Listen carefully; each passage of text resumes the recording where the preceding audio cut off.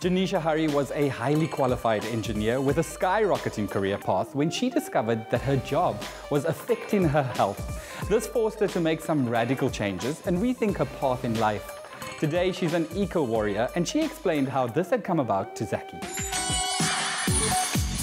As a chemical engineer, Janisha Harie has a far better idea than most of us regarding the chemicals with which we come into contact on a daily basis. She has also become an expert in maintaining a healthy and sustainable lifestyle. In a day and age where the human impact is wreaking havoc on the earth, a new kind of superhero is emerging. Janisha Harie is an eco-warrior who, like many superheroes, has emerged through adversity. And today I'm spending time with Janisha to find out more about sustainable living.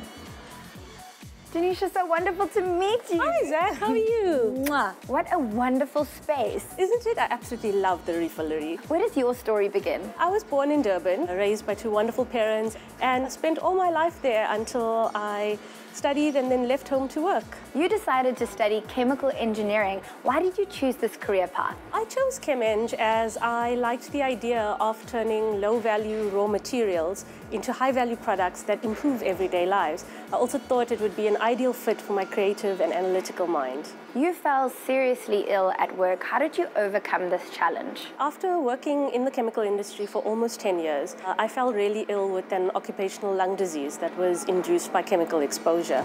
And I left work and took time off from formal employment to give myself the chance to heal given the health challenges that I had experienced. You used alternative methods of healing to get yourself back to optimum health. I turned to alternative healing methods as well as adopting a whole foods, plant-based diet just to give my body the chance to heal. I didn't want to follow a Western medicine approach anymore. I'd been taking medicines for so many months, almost years, and I just felt like my body was just so full of toxins that I wanted to go the natural way.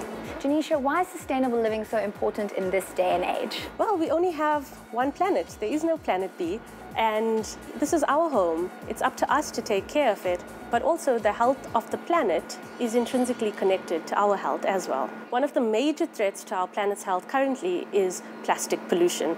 Every year, more than 10 million tons of new plastic waste enters our oceans. Of that 10 million tons, more than 40% is actually products that we've only ever used once. No wonder you love the Refillery. Well, Zach, as you can see, there is no plastic packaging.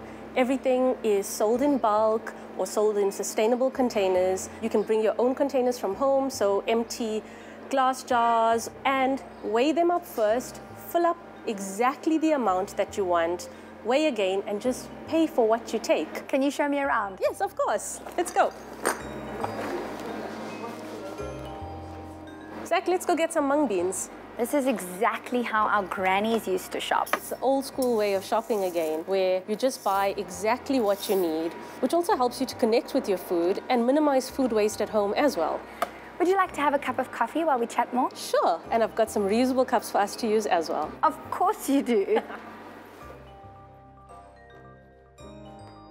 What gorgeous reusable cups. Thanks, Zach. They're actually made from bamboo and silicone, and they're endlessly reusable. Janisha, it's not all about the waste we create. Equally as important is what we put on our bodies. The skin is the largest organ in the body, and every day in terms of our personal care and beauty products that we use, we don't realize that we're putting a lot of toxins and chemicals into our bodies as well. A lot of beauty products actually contain microbeads as exfoliants, so things like your toothpaste and body scrubs, etc., are literally just filled with microplastics that are designed to just be washed down the drain. So opt for more natural products if you can. Read your labels, be aware of what you're using, just to live more mindfully, sustainably, but also more healthily for yourself. Thank you. Thank you. Zach, I hope you're hungry because I've got a surprise in store for you. I love surprises. Let's go. Janisha emphasizes the need to be aware of the environmental impact of everyday objects. I mean, I would never have thought about single-use plastics in the form of silly things like earbuds. Exactly. Shall we sit here? Yeah. Let me help you with this. I'm so excited for the sustainable feast. Isn't it lovely? Thanks. Janisha, isn't this plastic? Actually, Zach, that's silicone. It's safe to use, non-toxic, and it can be used in the oven, in the freezer, or even on the stove in water. It's an endlessly reusable Ziploc bag that does no harm to the environment.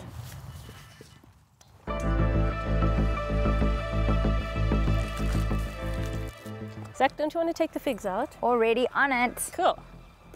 Janisha, what small and sustainable ways can anyone reduce their waste consumption? There's so many simple things, Zach. I mean, if we just have a look at the spread that we have here, starting with the tiffin or carrying your own containers. It doesn't have to be something as fancy as this, even your normal lunch tins from home to get takeaway foods or to pack leftovers, simple things like that. Or using a glass straw or bamboo straw instead of using a plastic straw, carrying your own water bottle and filling up at home or while you're out on the go. Not using plastic plates when you're going out for a picnic. Use things like a bamboo bowl or a wooden bowl and other little things like plastic bags. I mean, 1 trillion plastic bags are used worldwide per annum. Why is it important to choose consciousness over convenience? Well, Zach, in terms of plastic, I mean, plastic is actually a fantastic invention. However, it's our abuse of plastic in terms of our single-use, throwaway culture that has created a global crisis. Janisha, thank you so much for the wonderful day and all the information. It was lovely spending time with you today. Let's tuck in.